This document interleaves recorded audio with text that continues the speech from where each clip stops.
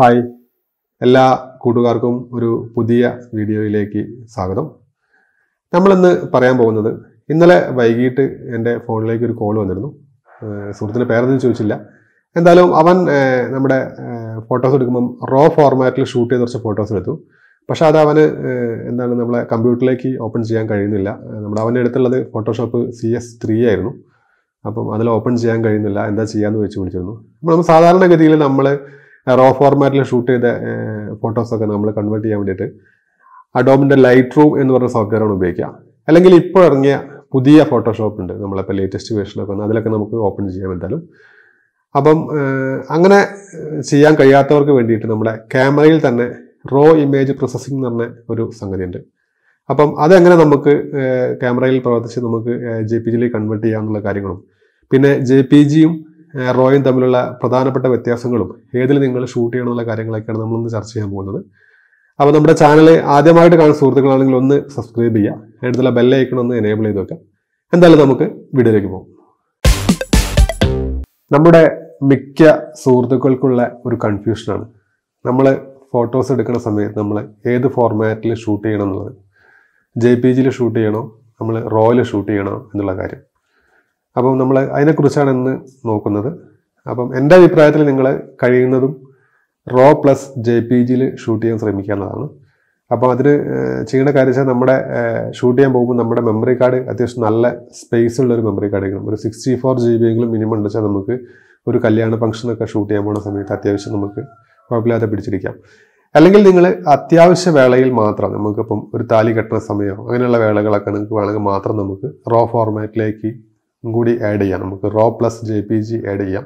ബാക്കിയുള്ള സമയത്തൊക്കെ നമുക്ക് JPGയിൽ ഷൂട്ട് ചെയ്താൽ മതി. നമ്മൾ നോർമലി ചെയ്യുന്ന കാര്യങ്ങൾക്ക് നമുക്ക് ഇതിനെന്താ മെയിനായിട്ടുള്ള പ്രശ്നം വെച്ചാൽ നമുക്ക് ചില സമയത്ത് ഫ്ലാഷ് അടിയാതെ വരിക, നമ്മുടെ കളർ ബാലൻസ് മാറിപ്പോവുക, ഇങ്ങനെയുള്ള ഓപ്ഷൻസ് ഒക്കെ വരുമ്പോൾ നമുക്ക് പെട്ടെന്ന് റിക്കവർ ചെയ്തെടുക്കാൻ നമുക്ക് റോ ഫോർമാറ്റ് വളരെ അനുയോജ്യമാണ്. എന്നാലും നമുക്ക് JPGൻ്റെ ഒരുപാട് ഗുണങ്ങളുണ്ട്. നമുക്കിത് എല്ലായിടത്തും കൊണ്ടുപോയിട്ട് പെട്ടെന്ന് ഓപ്പൺ ചെയ്ത് നമുക്ക് പെട്ടെന്ന് തന്നെ നമുക്ക് ചെയ്യാൻ പറ്റും. പക്ഷെ റോ ഫയൽ അങ്ങനെ നമുക്ക് ചെയ്യാൻ പറ്റില്ല. ഇപ്പം വരുന്ന EOS Rലൊക്കെ നമ്മുടെ അതിലെ ഫയൽ വരുന്നത് CR3 എന്ന് പറഞ്ഞ ഒരു ഫയലാണ്.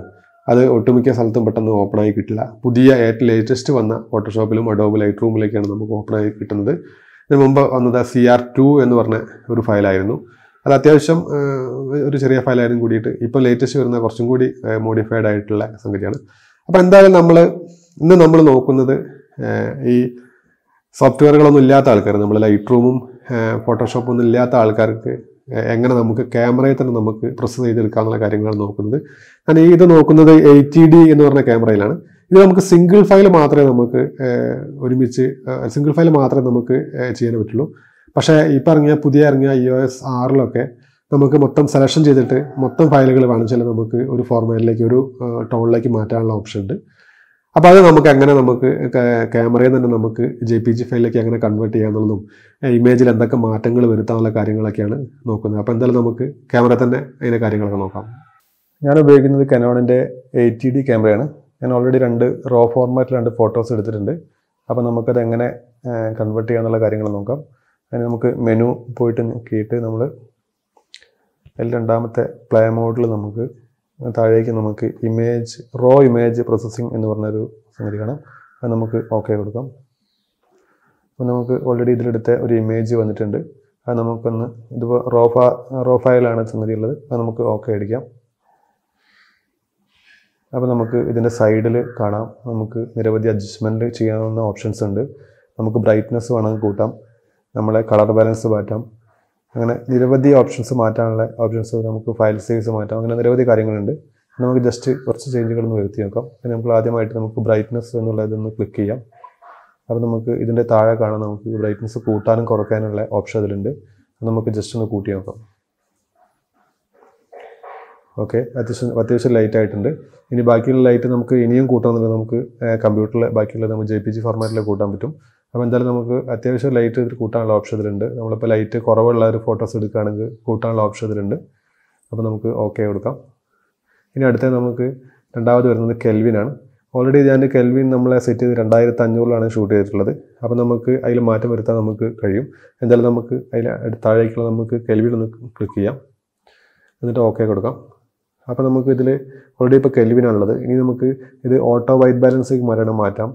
നമുക്ക് ഷെയ്ഡിലേക്ക് നമ്മൾ ഡയലൈറ്റിലേക്ക് വേണം മാറ്റാം. അപ്പോൾ നമ്മൾ ഓരോ സംഗതിയും മാറ്റുമ്പോൾ നിങ്ങൾക്ക് മനസ്സിലാകുമെന്ന് വിചാരിക്കുന്നു. അപ്പോൾ നമ്മൾ എന്തെങ്കിലും ടോണുകളൊക്കെ നമ്മൾ വൈറ്റ് ബാലൻസ് ഒക്കെ മാറിപ്പോയാൽ നമുക്ക് ഇത് മാറ്റം വരുത്താൻ പറ്റും.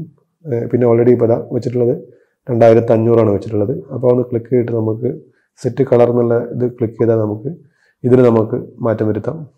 നമുക്ക് ഓൾറെഡി ഇപ്പം ഒരു 5000 അല്ലെങ്കിൽ 4000 ഒക്കെ വേണമെങ്കിൽ വെക്കാനുള്ള ഓപ്ഷൻ അതിലുണ്ട്. ഓക്കെ, ഞാനിപ്പോൾ ഇതൊരു 4800 വെച്ചിട്ട് നമുക്ക് ഓക്കെ കൊടുക്കണം. അപ്പോൾ പക്ഷേ കറക്റ്റ് ടോൺ ആയിട്ടുണ്ട്. ഇനി നമുക്ക് ഇത്രയും പോർഷൻസ് ഇതിൽ നമുക്കുള്ളത് നിരവധി കാര്യങ്ങൾ നമുക്കിതിൽ ചെയ്യാനുണ്ട്. sRGB എന്നുള്ളത് മാറ്റിയിട്ട് നമുക്ക് അത് ഓക്കെ കൊടുത്താൽ നമുക്ക് അഡോബ് RGBയിലേക്ക് വേണം മാറ്റാം. പിന്നെ നിരവധി കാര്യങ്ങൾക്ക് നമുക്ക് ഇതിൽ എന്തെങ്കിലും മാറ്റാൻ പറ്റും. ഇനി എന്നിട്ട് ലാസ്റ്റ് നമുക്കിതിൽ ഈ സേവ് എന്ന് പറഞ്ഞൊരു ബട്ടൺ ഉണ്ട്. അതിൽ നമ്മൾ ക്ലിക്ക് ചെയ്തിട്ട് save as A new file എന്നുള്ളതുണ്ട്. അതിൽ ഓക്കെ അടിക്കാം. അപ്പോൾ നമുക്ക് സേവായിട്ട് നമുക്ക് ഒരു JPG ഫയലായിട്ട് നമുക്ക് സേവ് ആവുന്നതാണ്. അപ്പോൾ നമുക്ക് ഓക്കെ കൊടുക്കാം. അപ്പോൾ ഓൾറെഡി ഈ ഫയൽ നമുക്ക് റോ ഫയലെടുത്ത ഫോട്ടോസ് ആയിരുന്നു. നമ്മളിപ്പോൾ കൺവേർട്ട് ചെയ്ത ഫയൽ നിങ്ങൾക്ക് കാണാം. ഇതാണ് നമ്മൾ കൺവേർട്ട് ചെയ്ത ഫയലായിട്ടുള്ള JPG ഫയൽ വരുന്നത്. അപ്പോൾ നമുക്ക് ഇതിലെ മാറ്റങ്ങൾ നിങ്ങൾ എന്തായാലും മനസ്സിലായിരിക്കുന്നു. ഇനി നമുക്ക് വേറൊരു ഫോട്ടോസും കൂടി ജസ്റ്റ് ഒന്ന് മാറ്റം വരുത്തി നോക്കാം. അപ്പോൾ നമ്മൾ എന്താ ചെയ്യേണ്ടത് വെച്ചാൽ വീണ്ടും പോയിട്ട് മെനുവിൽ പോകാം. മെനുവിൽ പോയിട്ട് നമ്മൾ റോ ഇമേജ് പ്രോസസ്സിംഗ് എടുക്കാം. നമുക്ക് വേണ്ട ഇമേജ് സെലക്ഷൻ ചെയ്യാം. ഇപ്പോൾ ഞാൻ ഓൾറെഡി ഉള്ളൊരു കണ്ണടയുടെ ഫോട്ടോ ആണ് എടുത്തിട്ടുള്ളത്. അപ്പോൾ നമുക്കൊന്ന് ഓക്കെ കൊടുക്കാം. ഓക്കെ കൊടുത്ത് ഓൾറെഡി നമുക്ക് കുറച്ച് ബ്രൈറ്റ്നസ് ഒന്ന് കുറച്ച് നോക്കാം എന്തായാലും. അപ്പോൾ നമുക്ക് ഇതിൽ ഈ ബ്രൈറ്റ്നസ് അഡ്ജസ്റ്റ്മെൻറ്റ് നല്ലത് ഓക്കെ കൊടുത്തിട്ട് നമുക്കിതൊന്ന് കുറച്ച് നോക്കാം. ഓക്കെ, ബ്രൈറ്റ്നസ് കുറയുന്നത് നിങ്ങൾ കാണുന്നുണ്ട് വിചാരിക്കുന്നു. എന്തായാലും ഇനി നമുക്കിതിൻ്റെ ബാലൻസ് ഒന്ന് മാറ്റി നോക്കാം. ഓക്കെ കൊടുക്കാം. ഇനി ഇതിൻ്റെ താഴെയുള്ള ഈ വൈറ്റ് ബാലൻസ് എന്നുള്ള മാറ്റിയിട്ട് നമുക്ക് ഇത് ഓക്കെ കൊടുത്താൽ നമുക്ക് നിരവധി ഇതിലേക്ക് നമുക്ക് മാറ്റം വരുത്താം. ഇപ്പോൾ ഞാൻ ഇതിൽ കെൽവിൻ വെച്ചിട്ടുള്ളത് ഓൾറെഡി 2500 വേണമെങ്കിൽ ഇനി ആക്കാം. നമുക്ക് ഓക്കെ കൊടുത്തിട്ട് മാറ്റം വരുത്താം. അങ്ങനെ നമുക്ക് നിരവധി നമുക്ക് ആവശ്യമുള്ള ടോണിലേക്ക് നമുക്ക് മാറ്റം വരുത്താം. എന്നിട്ട് നമുക്ക് ഇവിടെയുള്ള ഈ സേവ് എന്ന് പറഞ്ഞ ബട്ടൺ ഉണ്ട്. അത് ഓക്കെ കൊടുത്താൽ നമുക്ക് ഇത് സേവ് ചെയ്യാം.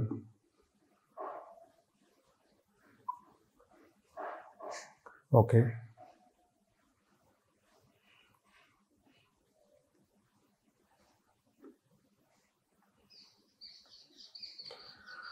ഓക്കെ, അത് സേവ് ആയിട്ടുണ്ട്. അപ്പം നമുക്ക് ജസ്റ്റ് ഒന്ന് എടുത്ത ഫോട്ടോസൊക്കെ ഒന്ന് നോക്കാം എന്തായാലും. ഇതിപ്പോൾ ഞാൻ ഓൾറെഡി ക്യാമറയിൽ റോ ഫയലിൽ എടുത്ത ഫോട്ടോസാണ്. ഇതും റോ ഫയലിൽ എടുത്ത ഫോട്ടോസാണ്. ഇതിപ്പോൾ ഞാൻ റോ ഫയലിൽ നിന്ന് JPGയിലേക്ക് കൺവേർട്ട് ചെയ്ത ഫയലാണ്. ഇത് നേരത്തെയുള്ള കണ്ട ഫയൽ നമ്മളെ JPGയിലേക്ക് കൺവേർട്ട് ചെയ്ത ഫയലാണ്. അപ്പോൾ ഇത്രയും ഈസി ആയിട്ട് നമുക്ക് JPGയിൽ ഇത് കൺവേർട്ട് ചെയ്യാം. ഇപ്പോൾ ഇവിടുന്ന് പുതിയ ക്യാമറകൾക്കൊക്കെ നമുക്ക് മൊത്തം ഫയലുകൾ സെലക്ഷൻ ചെയ്തിട്ട് നമുക്ക് വേണമെങ്കിൽ ചെയ്യാം. അപ്പോൾ സുഹൃത്തുക്കളെ, ഈ വീഡിയോ ഇവിടെ അവസാനിക്കുകയാണ്. അപ്പോൾ നിങ്ങളെ ക്യാമറയിൽ ഒന്ന് റോ ഫോർമാറ്റിൽ ഷൂട്ട് ചെയ്തിട്ടൊന്ന് നിങ്ങൾ ഇമേജ് റോ പ്രോസസ്സിങ്ങിൽ ഒന്ന് ചെയ്തു നോക്കുക. എന്തെങ്കിലും സംശയങ്ങളുണ്ടെങ്കിൽ ഒന്ന് കമൻ്റായിട്ട് നിങ്ങൾ യൂട്യൂബിൽ തന്നെ എഴുതാൻ ശ്രമിക്കുക. നമ്മുടെ ഫോട്ടോഗ്രാഫിയുടെ ക്ലാസ് ഉടൻ തന്നെ ബാക്കി വരുന്നതാണ്. അപ്പം ഇന്നലെ സുഹൃത്ത് പെട്ടെന്ന് ചോദിച്ചുകൊണ്ടാണ് ഇങ്ങനെ പെട്ടെന്നൊരു വീഡിയോ ചെയ്യാൻ എനിക്ക് തോന്നിയിട്ടുള്ളത്. അപ്പോൾ ഈ വീഡിയോ ആർക്കെങ്കിലൊക്കെ ഉപകാരപ്പെട്ടു എന്ന് വിചാരിക്കുന്നു. അപ്പോൾ ഉപകാരമായി നിങ്ങളെ സുഹൃത്തുക്കളിലേക്ക് ഒന്ന് ഷെയർ ചെയ്യുക. പിന്നെ ഇതിനെപ്പറ്റിയുള്ള അഭിപ്രായങ്ങളൊന്ന് കമൻറ്റായിട്ട് എഴുതാൻ ശ്രമിക്കുക. പിന്നെ ചാനൽ സബ്സ്ക്രൈബ് ചെയ്തിട്ട് സബ്സ്ക്രൈബ് ചെയ്യുക. അടുത്തുള്ള ബെല്ലൈക്കൺ ഒന്ന് എനേബിൾ ചെയ്ത് വെക്കുക. എന്തായാലും ഇതുപോലുള്ള ഉപകാരപ്രദമായ വീഡിയോകളായിട്ട് നമുക്ക് വീണ്ടും കാണാം. അതുവരെ ഗുഡ് ബൈ. ഞാനിപ്പോൾ പറയുന്നത് നമ്മുടെ പുതിയ ക്യാമറയായ EOS Rലാണ്. അതിൽ നമ്മൾ റോ ഇമേജ് പ്രോസസ്സിങ് എടുത്താൽ നമ്മൾ ഓക്കെ അടിച്ചാൽ നമുക്കതിൽ 2 ഫോൾഡർ ഉണ്ട്. നമുക്ക് സെലക്ട് ഇമേജും ഉണ്ട്, സെലക്ട് റേഞ്ചും ഉണ്ട്. സെലക്ട് ഇമേജ് സെലക്ഷൻ ചെയ്താൽ നമുക്ക് ഒരു ഫോട്ടോസ് നമ്മൾ നേരത്തെ ചെയ്ത മാതിരി നമുക്ക് ചേഞ്ച് ചെയ്യാനുള്ള സെറ്റ് ചെയ്യാനുള്ള ഓപ്ഷനാണുള്ളത്. പിന്നെ അടുത്ത് വരുന്നത് സെലക്ട് റേഞ്ചാണ്. ആ സെലക്ഷൻ കൊടുത്ത് നോക്കാം. അങ്ങനെ നമുക്ക് ആവശ്യമുള്ള ഫോട്ടോസ് മൊത്തം സെലക്ട് ചെയ്തിട്ട് വേണമെങ്കിൽ ചെയ്യാം. ഇനി നമുക്ക് ആദ്യം ഈ ഫസ്റ്റ് ഇതൊന്ന് ക്ലിക്ക് ചെയ്യേണ്ടതുണ്ട്. ക്ലിക്ക് ചെയ്തിട്ട് നമുക്ക് ആവശ്യമുള്ള പോർഷൻസൊക്കെ നമുക്ക് സെലക്ഷൻ കൊടുക്കാം. എത്ര ഫോട്ടോസാണ് നമുക്ക് കൺവേർട്ട് ചെയ്യണമെന്ന് വെച്ചാൽ അതൊക്കെ നമ്മളിങ്ങനെ ടിക്ക് ഇട്ടിട്ട് നമുക്ക് മൊത്തം സെലക്ഷൻ കൊടുക്കാം. എന്നിട്ട് ഒരുമിച്ച് നമുക്ക് പ്രസ് ചെയ്യാനുള്ള ഓപ്ഷൻ കൂടി പുതിയ ക്യാമറയിൽ ഉണ്ട്. അതിലത് വളരെ ഉപകാരപ്രദമായ ഒരു സംഗതിയാണ് എന്തായാലും. അപ്പോൾ നിങ്ങളെ ക്യാമറയിലൊന്ന് സെറ്റ് ചെയ്ത് നോക്കാം.